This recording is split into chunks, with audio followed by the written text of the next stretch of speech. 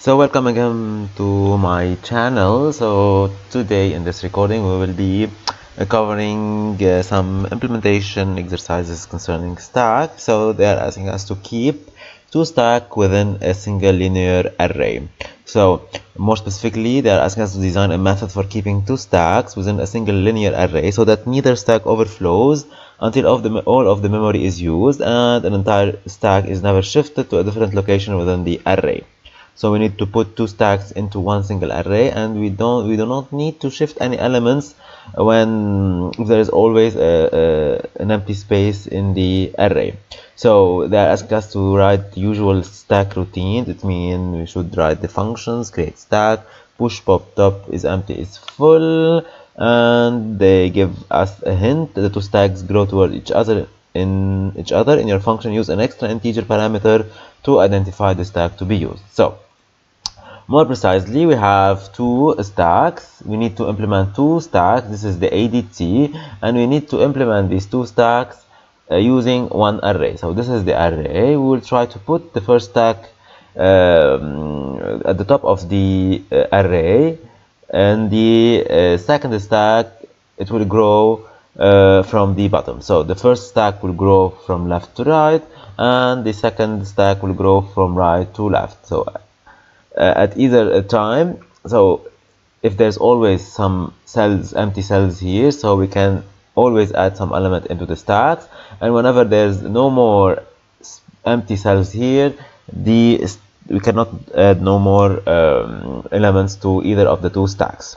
So let's think about implementation and see how we can implement all these functions. So what does it mean to have, or how can I declare a type a stack or two stacks using one array and two stacks? So here we are using one array, and we are using an integer to indicate the index of the top element. This is what we have done in the usual implementation of the stack. The new here is that we will use one additional integer to indicate the top element of the second stack. So the bottom element of the first stack is at index 0, so it's always fixed, and the bottom element of the second stack is always fixed and is equal to n minus 1. So the stack 2, it will grow in this direction, and the stack 1, it will grow from this direction. So so in our definition of two stacks, we should use one array and two integer, top 1 and top 2. Let's think about the other functions. So whenever I create a function, a stack, two stacks like these, we have already seen an array is always, it contains always a random number. So what I can do with the top 1 and top 2, so top 1 will indicate that there is no elements, so of course it should point to an index that is lower than 0. So in our case we will take it equal to -1, and here it will point to an index that beyond the last element of the array, so it's equal to n. So this is it. While creating a stack, we should just initialize these two elements. I will erase in order to I cannot erase. So let's go back and see what we can do. Let's remove it. What we can do with the push and pop operation. So whenever pushing, I should say in which stack I would like to push the element. So is it in the first stack or the second stack? So for this, since we have one definition of the stack, we have one type def, so we have type def struct, and we will call it two stacks, for example. We cannot use two here. So for this, whenever we are pushing, we should say in which stack we would like to push. So our push, pop and top functions should take an extra parameter, as it was written in the exercise text, that we should use an extra parameter for the push and pop and top and other operations, as we will see later. So whenever I'm pushing, I should tell in which stack I am going to push. So if I'm trying to push, for example, in the stack 1 and top 1 is pointing to this element, I should increment top 1 and push the element, for example, Z. Suppose that top 1 is here and top 2 is pointing here, and now I want to push an element into the first stack. So obviously I should check that the stack is not full, because if it's full I cannot push an element. So how can we know that a stack is full? So a stack is full is whenever we have this condition. It means that top 1 is followed by top 2. What does it mean it's followed by top 2? It means that 1 plus top 1 is equal to top 2. So this one of index 3 and this one of index 4, so top 1 plus 1 is equal to top 2. So this is the condition for if the array, if the both stacks, if there is no more places. So to check if it's full, I cannot check just if the stack 1 is full or the stack 2 is full. For this, we can check it, the whole structure, if it's full or not. For that, the function, the method is full stack. It doesn't take an extra integer, an extra parameter to check which stack is empty or not. Let's see, for example, for the emptiness of a stack. For here, stack 1 could be empty, stack 2 could be empty, and there is no relation between two. So for this, there is empty stack should take an extra parameter. And how do we know if the stack 1 is empty? So it's the same as we have done in the course. So we check just if top 1 is equal to -1. And how we check if the stack 2 is empty? We check just whether the top 2 is equal to n minus 1, n equal to n, sorry. So what we have, what remains for us is the top element. So for the top, we should use an extra parameter to see which stack we are considering. So how do we get the top element of stack 1? So it's easy. We take the elements at index top 1, and here in stack 2 we take the element at index top 2, knowing that we should check if the stack is not empty before checking the elements. What about pop? Again, pop should take an extra parameter, because we can pop an element from stack 1 and an element from stack 2. We should take care that the stack is not empty also in order to pop. And while popping, as we have seen earlier, we just need to decrement top 1 for the first stack and increment top 2 for the second stack. So let's go and see how can we implement these into in C. So as an example, in main, I have created new type called toStacks, and a new function, it's called creates toStacks. I have pushed the elements as we have seen in the example here, and then we will print these stacks. So we'll need to change some of these functions. So let's go up. This is the old prototypes. We need to modify some of it in order to meet our new requirements. So in toStacks, as we have seen, so the elements here are of type character. They are not int. So we have one array and we have two tops. Top 1 for the first stack and top 2 for the second stack. So in order to create two stacks, so the type here is called toStacks, not stacks. We don't have stacks. So in order to, we should declare, for example, a variable of type toStacks, and we should initialize top 1 is equal to -1, and top 2 is equal to n. So I repeat. So the first for the first stack, top 1, it points to the element before 0, so it's equal to -1, and for the second stack, it points to the element that it's beyond n minus 1, so it's equal to n. So this is it for toStack.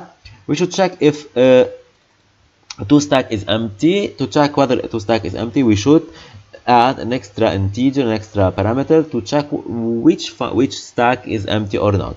So we'll see if n equal to 1.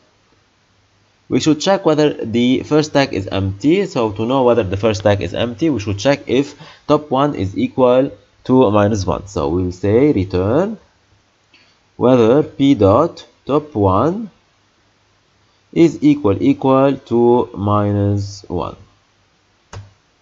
So in the other case, so if n equal to 2, for example, we would check whether p dot top 2 is equal to n. So again, so if n equal 1 for the first stack, n equal 2 for the second stack. For the first stack, we should check whether top 1 is equal to -1. In the second stack, we should check whether the top 2 is equal to n. So let's check whether it's a full stack. So it's full stack, as we have seen. The both integers, both tops should follow each other. So we should we return true if p here dot top 1 plus 1 is equal to p dot top 2. So this is it means that if p dot top 1 plus 1 equal p dot top 2, it returns 1, else it will return false. Let's see pushing. So push, it takes a pointer to a stack, a 2 stack, an element e and an integer to say which stack I am pushing. So in order to push, the stack should be not empty. So if it's full, in order to push, it should be not full. So if it's full, so if the 2 stack is full, so we return a 0, so we cannot push anymore. Otherwise, if we reach this far, it means that we have at least one cell, and we check if we want to push in the first stack. What should I do? I should increment top and then add the element. So I will increment pre-incrementation of p arrow p here top 1, and then I will add in p arrow top 1 after after the incrementation. So in the array p data, I will put the element e data. I will put the element e. Otherwise, I need to do return 1. So however, here I should write else. So if it's p equal to 2, I should decrement top 2 and then add the element. So I should decrement top 2 and then add the element, and if we reach this far, it means that I have pushed the element correctly.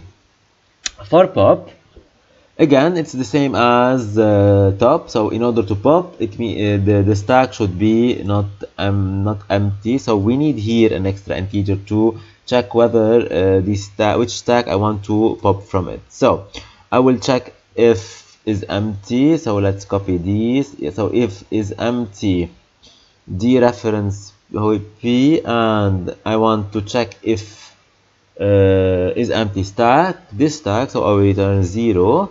Otherwise, again, I will check if n is equal to 1.